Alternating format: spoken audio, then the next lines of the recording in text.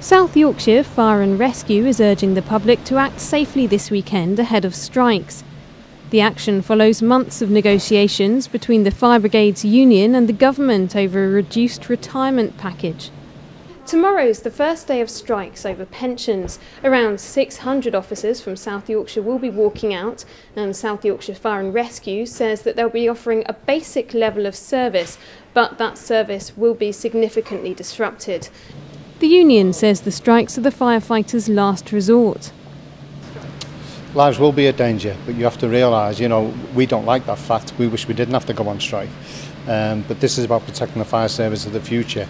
We feel far more lives will be put into danger if we have firefighters working until 60 years of age, and that'll be members of the public's lives, but also firefighters' lives. Fire Minister Brandon Lewis says the strikes show the union's not serious about negotiations, and they'll only damage the firefighters' standing with the public. Ellie Mears, JUS News, Sheffield.